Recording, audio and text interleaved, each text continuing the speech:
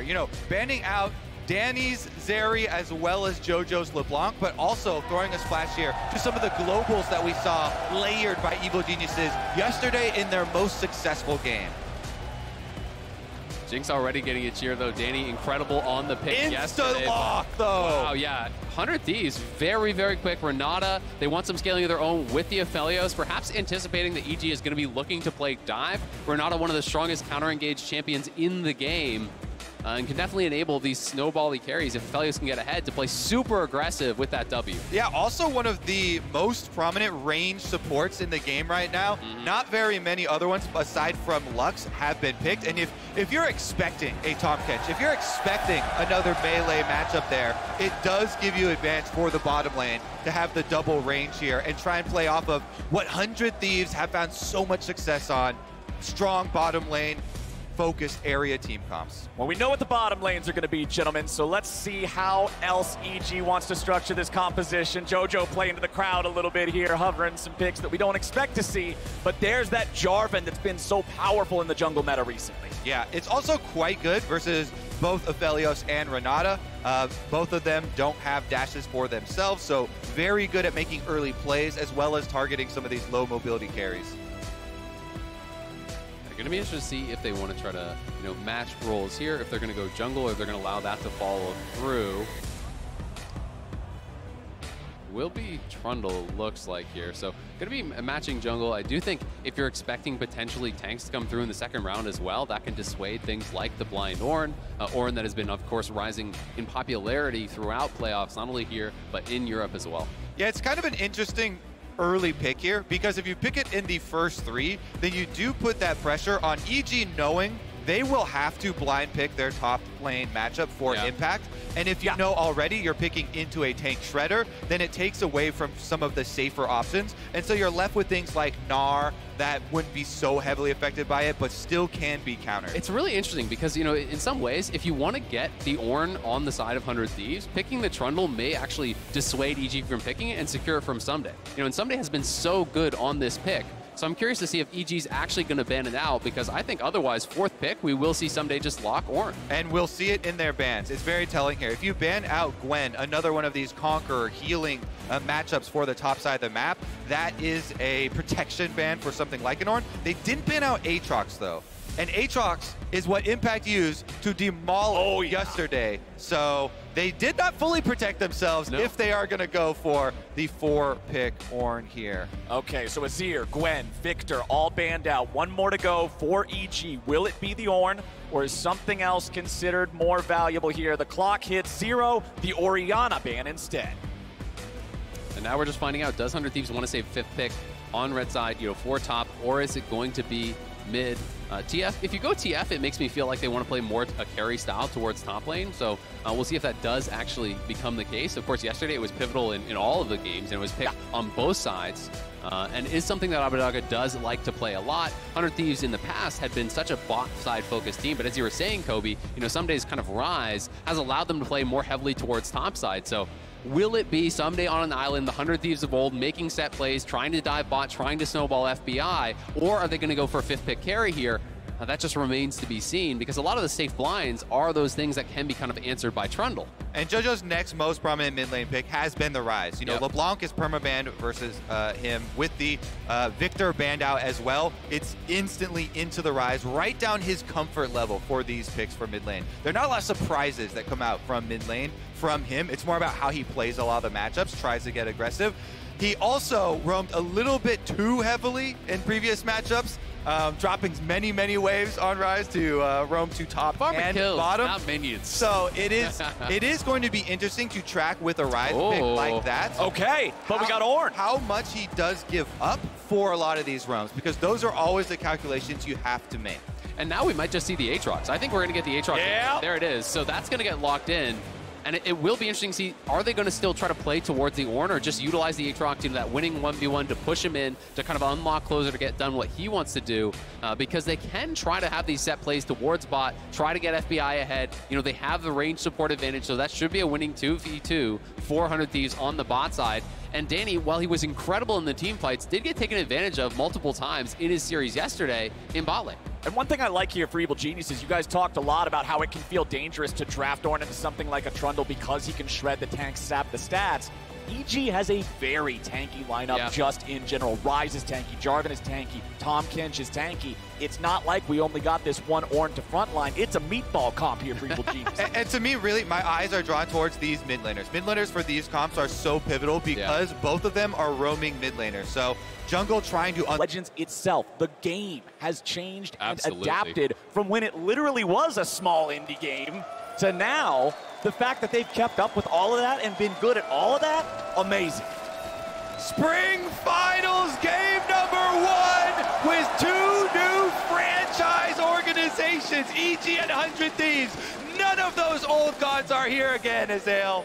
And one thing that I immediately noticed, look over here on the left, Triple Inspire Spellbook. running Spellbook, Impact running Spellbook, Jojo running Spellbook.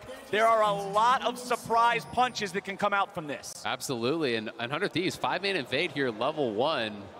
Not going to be in any danger of actually getting a death, but at the same time, this means Impact can invade topside now because they had the eyes on that. They can get their own deep wards in.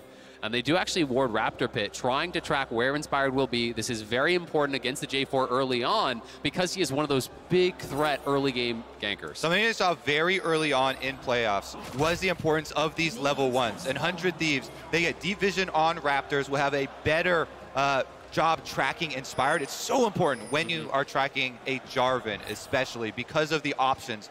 So many varied routes possible for this champion to try and influence, especially this mid lane that they want to unlock.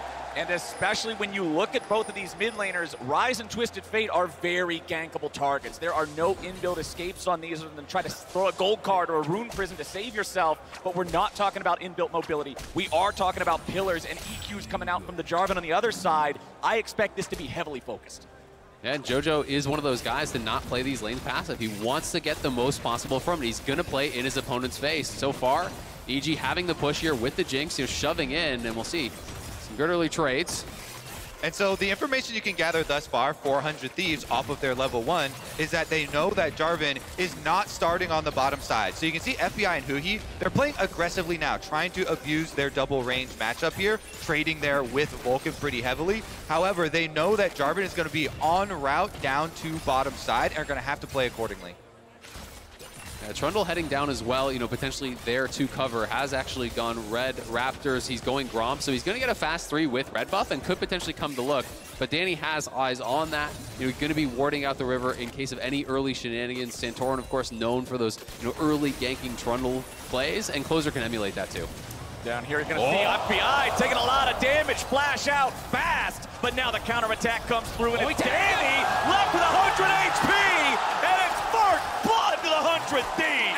FBI bends the bullet, tags him with the sniper Q around the minion, and Danny goes down. That's why you insta-lock the Aphelios Renata for 100 Thieves. FBI and Huhi, they're back on the top. First blood, bottom lane for 100 Thieves. Man, Huhi played that so well, landing the handshake, smacking them together, then flashing forward for the ignite after the cleanse had already come down. Closer will cover them on the push, so Vulcan can't actually hold the wave. Danny will arrive to actually collect the farm, but he didn't have a buy. Your buy is a refillable and a pink ward, and FBI is going to have something much better. It's especially a huge start here for 100 Thieves because people were questioning if 100 Thieves would come out a little slower, not working their way through the lower bracket. But this instantly gets you up to speed. FBI flashes the W from Vulcan, so only Huhi gets hit, and then on the exchange going out. Beautiful shot there between the minions off of Huhi's setup there, and then Huhi knows as soon as that sniper Q lands, he can flash forward. The damage will be there, gets the ignite down, they get the kill. Only thing you can take away from it is that, of course, then the damage in the end goes over from Huhi, and he's the one who gets the actual lion's share of the first blood money. Hey, if that's your biggest problem, you got some first world problems. 100 Thieves starting off good here at 4 minutes, but now we've already got the play and both sides are getting involved. Abbeddage is going to be taken low, but the counterattack comes out and it's Jojo killed first. 100 Thieves are up 2-0. This Renata from Huhi, again, the counter engage from Renata on display. Every chance he gets, bottom lane 2v2, boom, first blood, and then counter gank in mid lane. Both supports are thinking the same thing. Both supports are on that window, that timer for mid, and they collide. Again, 100 Thieves coming out on top. And Hui's playing it out so well. I mean, as soon as he puts the W on Abbeddage, you can no longer try to burst this guy down. He's just going to come right back up. But he lands the handshake once more, smacking him together for the stun. This Renata so effective in these early minutes already. We already need to praise 100 Thieves for what they were able to learn after just watching Evil Geniuses and preparing a plan for what they expect to see here. Lots of hard engage, lots of melee champions, and they've been able to so far execute on their game plan. 5 minutes in, 1.3 thousand FTX gold advantage is nothing to scoff at. 100 Thieves are loving this early game so far. They are responding well to that EG aggro, that early aggressive type of laning these guys like to play. 100 Thieves seem to have it figured out. Closer's hanging around here in the bottom side now. Flies over, should have just barely been seen by the edge of that ward, so he won't get the drop on him. A flying Trundle's been sighted, my friend. Flying Trundle through the brush. Well done there for EG bottom lane. But of course, they also, off of that play, do have the flash advantages. So 100 Thieves know and Closer knows he's going to have to do some defensive work around bottom side. That's why he goes for the pass around bottom. He knows that his bottom lane, as they're pushing out, will be a bit vulnerable, even though they got the early kills. EG has done a good job, though, with this warding in the river. You know, multiple wards there, tracking Closer, moving back and forth. But with the push, they're just going to start up Dragon here. And I don't think EG will look to contest. They do have mid-shove and J4 is in the area, so we'll see if they want to move over and try to get something done. They have to know that this is going on right now, and 4 members strong moving that way. They've got mid-push. 100 Thieves still on the Drake, still looking to commit, but over the wall, Inspired's ready to go. It will be secured by Closer and 100 Thieves, but FBI's already going to be taken very low, and he won't be able to be saved. Closer now about to drop. Evil Geniuses punish the play as the Ornn horn sounds and Abbeddage flashes away, but you can't say the same for Huhi. That's a 3-kill play for EG.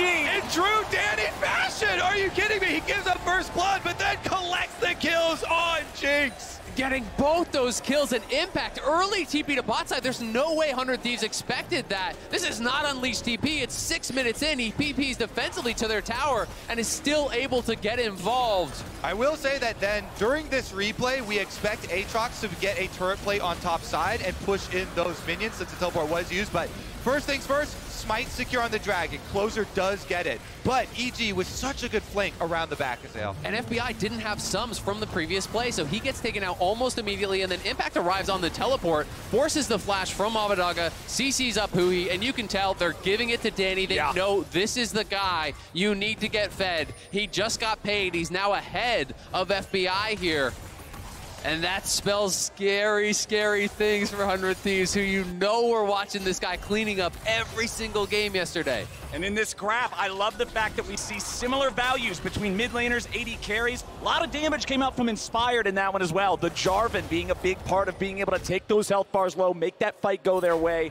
That gold lead, Kobe, that you mentioned, man, 5 minutes, 1,500, that feels pretty good. Well, it feels pretty bad when it disappears like a magic trick. And especially the thing is where exactly the gold goes, because it was basically funneled onto Danny. He is at the top of the FTX gold graph on your left in the screen here, and we just saw yesterday the things that this kid can do on this champion.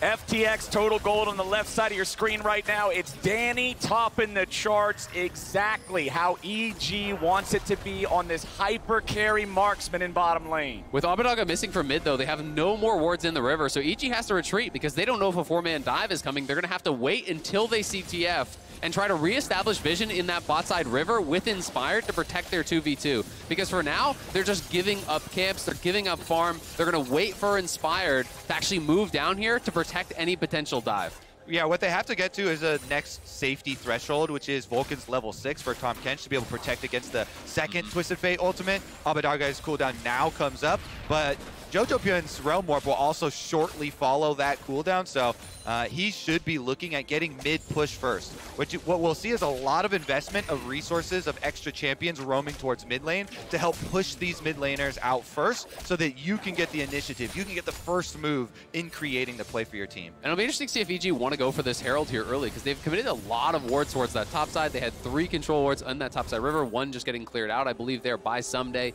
But a lot of vision up there. Both teams seem like they want to be heading over. 100 Thieves have the faster reset, though, and they're going to be out on the map starting this up already. But it looks like EG sending their bot lane there, too. And you can see it from the support timers there. Huhi now in mid lane trying to get level 6. He absorbs level 6 experience off of that wave. He's going to have the advantage here. Okay, 100 Thieves have it started up. The eyeball is ready to be hit, but they're not hitting it just yet. Okay, that one's going to get proc now. Eyeball will not show again. It's low enough HP. That's not going to pop up. Super Mega Death Rocket thrown out into the mix, and now the Twisted Fate ulti's going to be coming in. Jojo taking the Realm Warp, looking to find his way into the other side, but the burst comes out. He's going to be taken low, but he's not gone yet. Closer flashes away. Ssumday kills Jojo. 100 Thieves have found the mid laner and haven't lost a man just yet, but FBI finally falls to Impact. The Impact's dead now with a double kill back over to Ssumday. Inspire jumps in and Closer's under pressure. 100 Thieves getting themselves away. Got no Danny flash. still looking to make the moves. The Rockets onto Abbeddage. They just want to give the kill over to Danny. Oh, just playing with them. Like shooting fish in a barrel there for Danny. He outranges the gold card for so long. Weaving in these Rockets. EG again funneling more money into their pentakill AD carry. And they're going to get the push on top here. Going to be at least able to pick up all of this wave before they reset. Danny getting very, very strong. Will for sure have his Mythic on base. And you can see Pink's over onto this Dragon. 100 Thieves want to try to reset and go towards this next. It is very worth mentioning, though, that Aatrox can be a mid-game carry. Ssumday collected 2 kills here. So watch the Aatrox, watch Ssumday from the 100 Thieves side, because they also get 2 extra kills for themselves. The smite goes down, they get the Rift Herald, FBI is able to claim it, the ultimate comes through and they zone him out, and Jojo takes the initiative, goes right in, gets the zone just to buy a little bit of time, but Ssumday immediately flashes him, gets that kill, and chases him down. And Ssumday flashing forward there actually was so critical because there were so many low health bars on 100 Thieves, and that actually zoned Danny out. It forced the usage of Vulcan's ult defensively there, pushed him back, and does end up saving at least a couple of them as Closer and Huhi are able to get away on really low health bars. So even though this money for EG goes in the correct place, they get the money onto Danny, 100 Thieves got the majority out of it because they also got Rift Herald. Yep. 2-for-2 trade, and Rift Herald is in the hands of FBI, the Aphelios. So bottom lane Rift Herald play can come through, more turret plate money for him. Exactly. Normally you see these Heralds in the hands of a jungler. AD carry's not going to be roaming around the map as much. We would expect to see this squad try to play around that. Second Drake of the game now alive, and it's Evil Geniuses starting this one up first. 100 Thieves in the area, though. Both teleports are online, but it looks like Impact is the one cheating down. I think 100 Thieves are just going to give this up, try to trade for some gold on the top side with Ssumday having the push. It's worth noting that Trundle is going a less common build. You know, we mostly see Divine Sunderer in pro play, but he is going Iceborne here, full-on tank, you know, knowing that it's just going to be more about, you know, being that frontliner for the team. You go build tank, you ult the Ornn, and you try to be that true frontline. And it's trying to peel is what it is, creating those slow feels for FBI. They know FBI is the win condition for 100 Thieves. He is the one that is going to push them across the finish line. He has to peel for FBI. If that Aphelios can stay auto-attacking for 100 Thieves, they can win. Ssumday is going to do his best here towards the mid stages, this fed Aatrox, but they know FBI, he's the DPS for later. And that's the story for both of the teams with these AD carries, but now they got to be a little bit careful. Vulcan keeping Danny nice and safe there. Yes, the Berserk hits, but when there's nothing for him to go after, it won't lock him down. Nice attempt, though, from Huhi. Uses the handshake, pulls Danny into the tower as the minions are getting cleared out, right into the Berserk.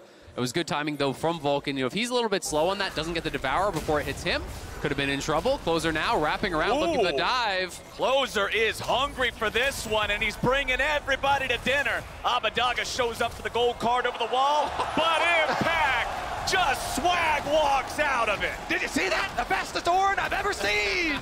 Spellbook Ghost, baby, popped up there by Impact, and that is a quick moving Forge God. Man, as his Nikes on, he's out of there, but they are going to lose a lot of plates on top side. The Gore Drinker was already done for Ssumday, and he's getting more and more gold injected. They drop Herald here. It's Danny collecting solo gold on bot side, Will he actually be able to beat this out? I think the charge will go off, and 100 Thieves should get first tower, but that is close. They got it by just a couple of seconds, and both of these turrets will also critically fall before 14 minutes. Plates are gone as of now, but they got all those plates from the different sides. Impact's trying to go after FBI here. Follow-up coming in from Vulcan, and FBI gets knocked on over. Catfish delivery service, the knockup from the Ornn straight into Vulcan there, knocking him up, CC chaining him down. I don't think he even realized he was in kill threat there with just these 2 lower damage carries.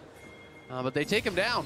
Yeah, very good counter there from Evil Geniuses, because recounting, they got the Jinx push on bottom side while Aphelios uses the Rift Herald on top side, and that tower is about to die anyway, so that Rift Herald actually did not get much value. And Danny got all of the solo gold, so even though 100 Thieves got more gold from the play because they got first tower, it's all concentrated on Danny, which makes it that much more valuable. He actually already hit his second item. We can watch this one more time. Impact setting up with the ulti, Vulcan following through.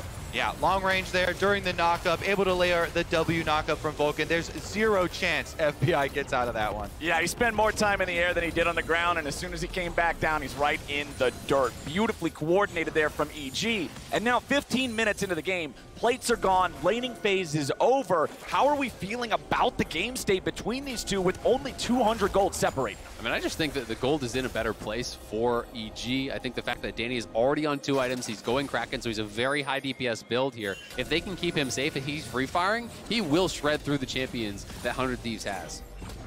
100 Thieves down just the smallest amount of gold, about a can a minion or so. Both teams also critically on 1 Drake, means nobody's got that advantage towards looking for a soul stack or anything in what has become an Infernal Soul game. And we've got a minute and a half to look forward to that. So what you critically need to do now is utilize the threat of your globals to push out these side waves so you can set up for a better start on that objective. EG are moving as a group to get vision right now, retaken across this river in setup, in preparation for the dragon. 100 Thieves, you see Abbeddage pushing down topside. Twisted Fate ultimate is available for him to get out. All right, walking over a ward right now. EG is going to start up the second Rift Herald. We'll see if 100 Thieves decides they want to go all in to stop this one. They do have Ssumday on the bottom half of the map. Impact down there as well. Both top laners have unleashed teleports available for this one. That's the difference between this and some previous fights we've seen. Keep your eyes on that, but it doesn't look like the Thieves are willing to contest this one. So that second Herald goes over to EG. Eyeball on Inspired. All right, now 37 seconds left on the transition over to Dragon. Jojo's pushing top, but he does have Unleashed Teleport ready. So Evil Geniuses can make the journey over to this side of the map. And it looks like we're going to have another big brawl. Again, EG sweeping in, clearing out all of this vision as they move to set up. 100 Thieves. Okay, sweeper from Abbeddage is going to see Vulcan prowling through the jungle there. He's there too. Catfish has been caught a little bit. Of course, that's not the target you can engage on, so it's easy enough to walk away. And they actually commit. Look at where they're sending Danny right now. They're committing Danny to more money. They are actually foregoing the dragon setup. Yep. Evil Geniuses once again will make this choice. This has been true so frequently throughout playoffs for the Evil Geniuses. Foregoing early dragons, getting money instead where they need it on their scaling champions, on their carries. And they're even going to actually escort it in for the tier 2 charge here. You can see Vulcan and Inspired shadowing Danny, allowing him to collect this additional wave, get that charge out. And if 100 Thieves don't commit enough members up here to defend, they can potentially look for the push, but they're going mid. Alrighty, FBI trying to get himself away. The flash gets him out. Last time around, FBI did not flash the Ornn ultimate, and he 100% to 0 died for it. So he had that in the back of his mind, and this time around he ends up using Gale Force and Flash to escape it. So hugely high value Ornn ultimate from Impact, and it also allows Danny to take the whole secondary turret on top side. Those things are worth 800 gold now with the increase in local. And he just got both of those towers. The first one was isolated solo gold, the second one was shared, but Danny's going to have at least a BF on base, if not BF plus tier 2 boots.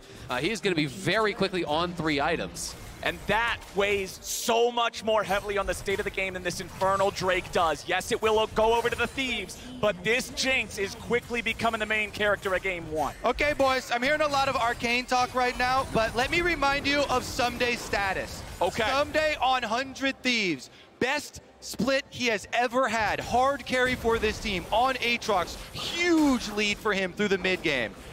we can definitely focus as much as you want on Danny, but if Ssumday gets the flank, Ssumday can wreck house. He is 2-item power spike already on Aatrox, well above the curve of this game. Gore Drinker and Death Dance and Stopwatch. Ssumday can be the hero for 100 Thieves. Absolutely, and it's going to really come down to which team can enable those carries best. Can you actually deny vision or find a TP flanking ward for Ssumday, set him up for success, and on the other side, can you actually keep Danny safe and with enough space to fire? Completing the Thorn Mail here, I think, is actually pretty important for Impact because any CC he applies to Ssumday will put that Grievous Wounds offensively now, with this item, which is so big to actually being able to knock down that Aatrox. Right, that's one of the big things about Bramble Vest is you don't have the ability to apply the Grievous Wounds proactively. That chain is big. Ssumday's in some trouble. Where is it going to be? He gets away for now. Doesn't even have to use the flash, but the ulti's gone. Evil Geniuses are now going to put some damage into the tier 2 in bottom. Yeah, they're still rewarded with not only push on bottom, but also mid here. Jojo moving up, so a very well-timed, again, Ornn ultimate from Impact. They saw the Trundle early in draft. They don't care. Shred my armor. Who cares? Trundle doesn't even matter. The Ornn ultimates have gotten so much value for EG. And I've really liked how Impact has moved around the map. His first TP of the game was to bot lane. I can't even remember the last time I saw that, out of an Ornn. It's almost a default TP back to top, wait for the Unleashed teleport. But he knows it's not about the 1v1. He's not built to actually win in that 1v1. He just needs to get his XP, get a little bit of gold, move around the map, and enable his carries. Team play, go usher those young kids over the finish line. Go over and support Jojo, support Danny, as so many in the crowd have done.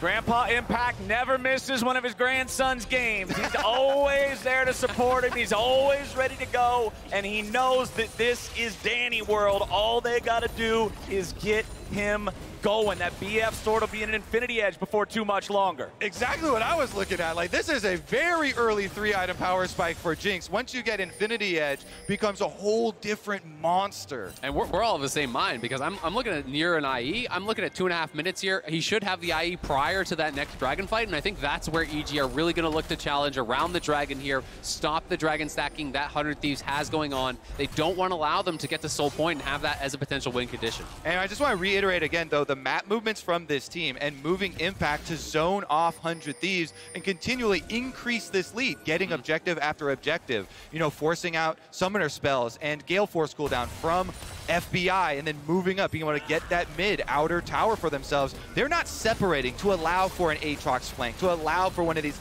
melee threats to really take over. They are grouping up, they are protecting their carries. And we've been seeing Anathema's chains become so much more popular. I think it's especially effective in a game like this where really late game, it's up to FBI to get the damage done. So you have the Anathemas, you strap that onto the Aphelios, you have that additional CC layering onto him. If the Ryze can flash in and get that Rune Prison or Ornn can land a CC chain, he will be in trouble. All right, gentlemen, we find ourselves once again 90 seconds away from the next big objective fight, and we find ourselves looking at that Infinity Edge completed versus what appears to be 2 bow and arrows, one a Gale Force and one a Last Whisper. One of these things is not like the other. Yeah, an item and a half ahead right now for Danny. And what does that do to your game plan for 100 Thieves? They literally have to kill Danny or all is lost. Everybody in the entire game, all 10 players, looking at the positioning of this Jinx and of Vulcan, the Tahm Kench, his biggest safety net. And that allows people like Jojo to position more aggressively because if you're drawing them onto you, you're buying time for your carry. We talked about them having triple spellbook. You can have more exhaust to help deal with any potential dive. We see a heal on Inspired. That's going to be valuable because they have no heal from the bot lane. If Impact or Jojo can swap over to exhaust and shut down someone like Ssumday with that exhaust, that is so powerful for the team fight, and the utility of this summoner is really useful. Plus, it goes back to what I was talking about at the end of the draft. This is Jinx, and count with me, boys. 1, 2, 3, 4 meatballs. It doesn't matter if any of these meatballs die. As long as Jinx is alive, the game is done. They're all happy to throw themselves into the grinder.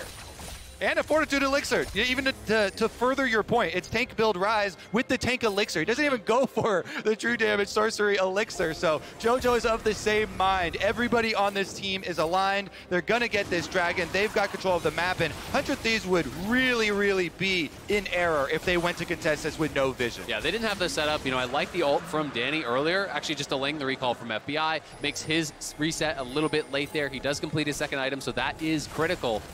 But still, 100 Thieves losing control of the map here. We'll see if they can find some sort of an X-Factor play. I mean, they do have Huhi with this ultimate. If they can catch someone critical.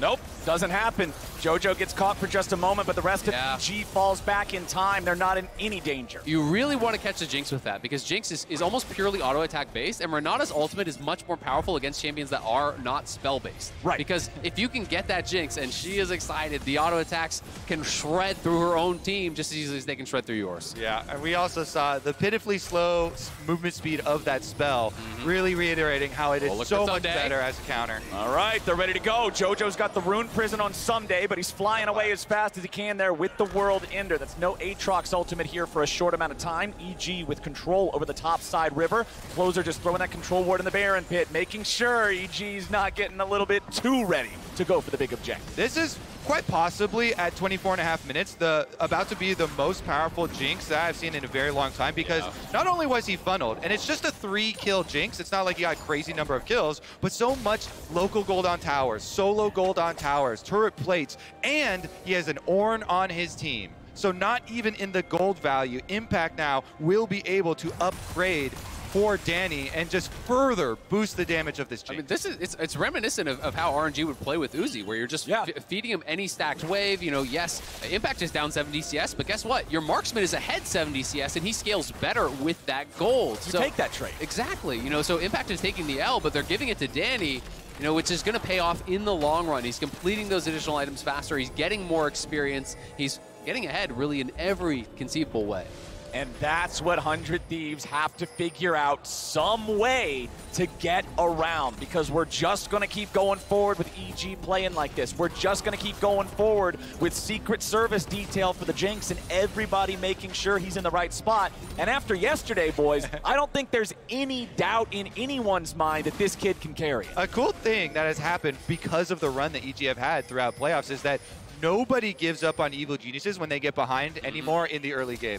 Everybody shrugs it off. They're like, yeah, I've seen him get first blooded in lane in 3 minutes before. Don't worry about it, you know. And EG, good Pentat Baron angle here, you know. They still continue, exactly. That's step one in the formula for Baron Pentas. But on the other side, Ssumday continuing the item progression. You know, he is 2 levels up on Impact, you know, highest level in the game, actually 2 levels ahead of anyone on EG, and does have the GA, so he is going to have that super powerful one fight. It's just going to be the question of when 100 Thieves do pull the trigger. So what they need to do for 100 Thieves is aggressively push out the side lane so they can Twisted Fate ultimate on somebody. If they do not do that, there's not really going to be a way that they can easily win a 5-on-5. Because of the power of Danny right now, he's actually so well protected in addition to how much damage he can put out, because not only does he have a lot of tanks on his team for the resistances, but they all have CC to be able to peel for him and create space for him. So 100 Thieves need to utilize the map to their advantage. And we're getting to the point here soon. I'm expecting that next cape in Danny's inventory to turn into an LDR. That means he'll be able to punch through some of this armor. Guardian Angel, Death's Dance, all of this stuff is not going to matter nearly as much.